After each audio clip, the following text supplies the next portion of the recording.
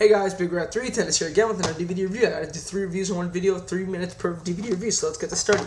Man of Appreciation, Road to the Title, and the Final Showdown. Okay, let's start with Man of Appreciation, which I saw like weeks ago. This was a decent show, not great. I would personally say it's the weakest out of the Era of Honor Begins, Round Robin Challenge, and Road to the Title, basically the first 4 shows. So let's quickly run through this down. Opener, Basic the Hit Squad Squash, star and according. Jay Briscoe, Tony Mamaluke, good, short, not so great, because it was too short, 2 1/4. Divine Storm versus Jody Master Chris in New York. I don't remember this tag match at all, but I remember giving it 2 3/4. I'm just being straight with you. James Maritato versus Xavier versus Good Andrew. Okay, Xavier fucked this up big time. This could have been easily a 3-star, 3 1/4 star match, but Xavier just kept botching. It was horrific to watch. He really hurt the match. 2 3/4. This could have been very... And it was only 6 minutes, but I thought these guys had great chemistry. But Xavier just fucked it up.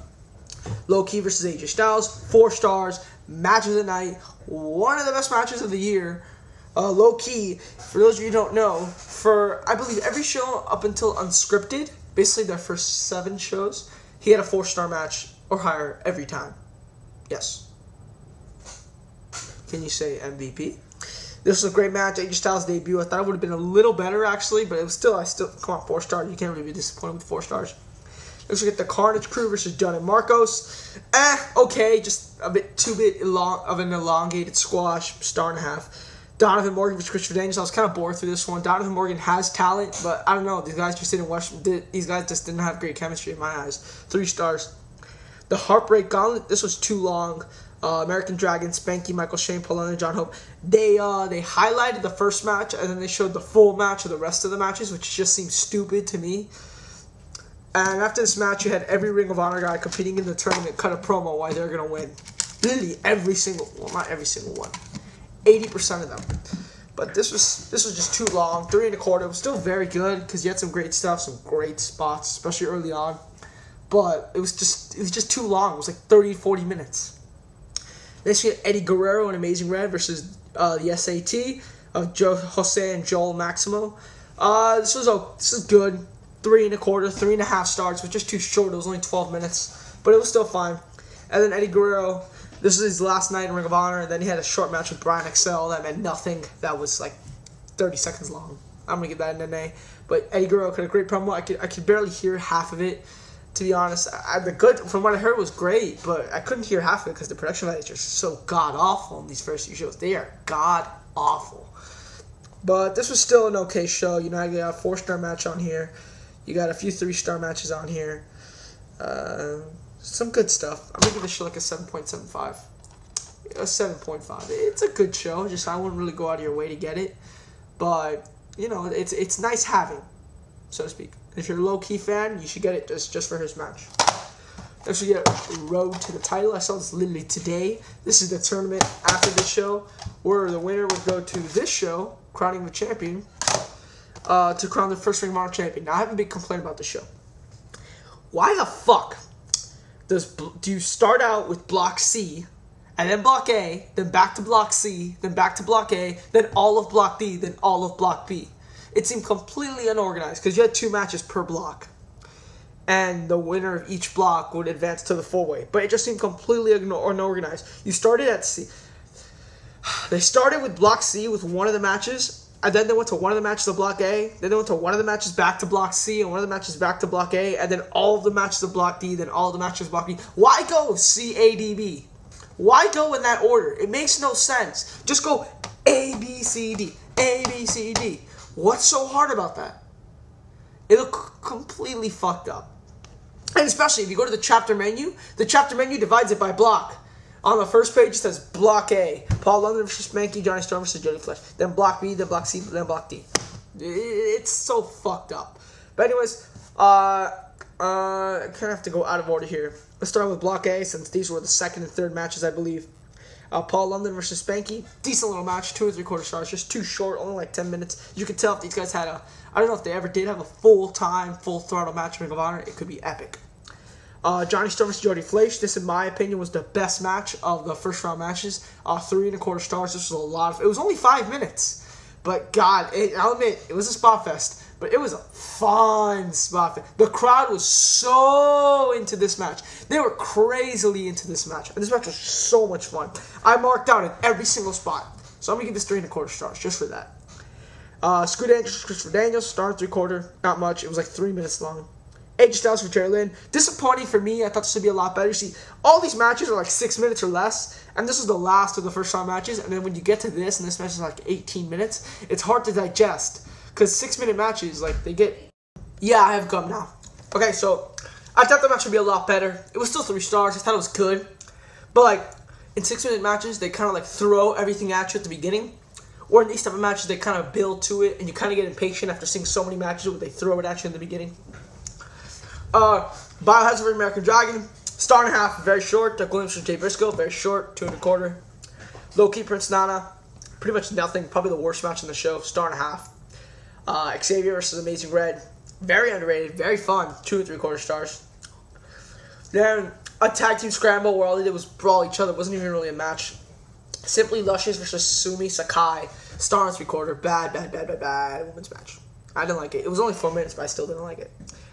Okay, then we go to the finals. Paul London versus Jody Fleisch. Spanky versus Jody Fleisch. Fun match, 2.75. I wish this had gotten more time.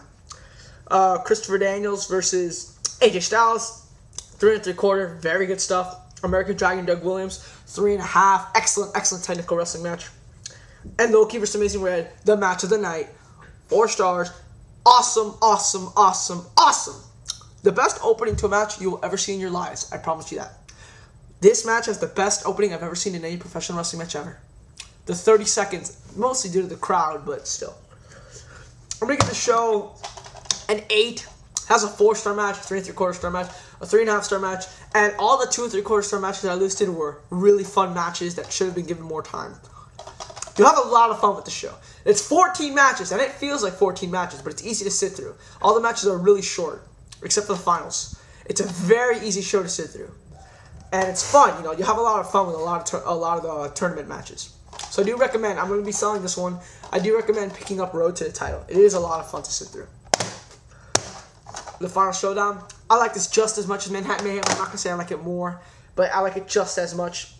This show was filmed right after Manhattan Mayhem and right before Nowhere to Run, so you can kind of see where it's kind of a forgotten show. Alex Shelley versus Roderick Strong. Excellent opener. 3.5 stars. A lot of fun. I really liked it. Matt Striker versus Matt Chicago Superstar. Basically a squash. An extended squash, 2 star and 3/4. Samoa Joe versus Jack Evans versus Ebatora versus Delirious. This is one of the funniest matches I've ever seen in Ring of Honor history. This had Chikara comedy in it, and I laughed a lot. It'll have Chikara comedy, and you'll like it. You won't criticize it. It has a lot of Chikara stuff, but it's really funny and really fun to watch. Good match, too. 3.25 stars. Beach Warmer and Jimmy Jacobs versus CM Punk and Ace Steel. 3.5. Fun tag match. It would be better, but I remember this. Punk ate the pin. And at the next show, Punk's going to fight Jimmy Rave in a cage match. And you're going to have him job to Jimmy Jacobs in a tag team title match that means nothing? That's incredibly fucking stupid, Ring of Honor. Morons. Jimmy Rave versus Matt Sydal. Fun match again, 3.5 stars. A lot of fun, really liked it. Nigel McGuinness and Chad Collyer versus Cole Cabana and Doug Williams. They call this a dream match. This was not a dream match, but this was still pretty good, 3.25 stars. Just could have been given more time. Doug Williams has great chemistry with Nigel McGuinness, and I mean great chemistry with Nigel McGuinness. Austin Aries versus James Gibson. This match was too long. It was like 25 minutes. The ending was horrible. James Gibson gives Austin Aries the, what does he call it? Like the triangle, like the body scissors on the top rope. Like while Aries is on the top rope, he's giving Aries the body scissors. And then Aries, while Gibson is like on him, just jumps off the top rope and lands on Gibson. And he gets the 3. I thought that was such a weak finish. I wasn't into the matches as much as I wanted to be. And Gibson's one of my favorite Ring of Honor wrestlers of all time, but I was dazing in and out of this. Had some great spots, just a little too long in my opinion, and I really did not like the ending, so that's why I'm getting 3.75, even though it probably deserves like 4.25. Homicide versus Danielson in a cage. A little disappointing. 4 stars, still excellent match of the night, great match. But for a Ring of Honor cage match, you expect a lot more. And I really didn't get that from this match. It was still awesome, 4 stars. It probably doesn't deserve 4 stars, but these guys brought the intensity. They were intense. You could tell they hated each other. They sold well. They told a great story in the ring. And the ending where Homicide shakes Danielson's hand, gives him a hug, then gives him a gringo cutter. Beautiful. I mean, I forgot. He gave him a cutter. Yeah, I said it right. So yeah, this was a excellent show. I'm going to give this a 9. I highly recommend picking this show up. It's a forgotten show. Not many people remember that this show exists because it came after Manhattan Mayhem, one of the best Ring of Honor shows of all time, and before Nowhere to Run, the second best Ring of Honor show of 2005. But pick this up. This is an excellent, excellent show, the Final Showdown. Very underrated, very forgotten. I really like the show. So again, 9, 8, I'm starting this one, and 7.5, 7.75. Hey, that's all I have for today. I'm going to probably play some WCW NWO Revenge, and then tomorrow I'm going to watch Crowning a Champion. Okay, I'm Bigrat310, and I'm out, guys. See ya.